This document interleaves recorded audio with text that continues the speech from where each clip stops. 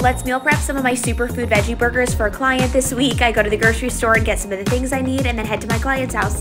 In a bowl, I combine sunflower seeds, 2 scoops of organic oats, green lentils, and 2 handfuls of Tuscan kale that I de-stemmed. Then I blend into a food processor until nicely combined. Add good tahini, Dijon mustard, hemp hearts, good oil, salt, pepper, onion powder, garlic powder, and turmeric.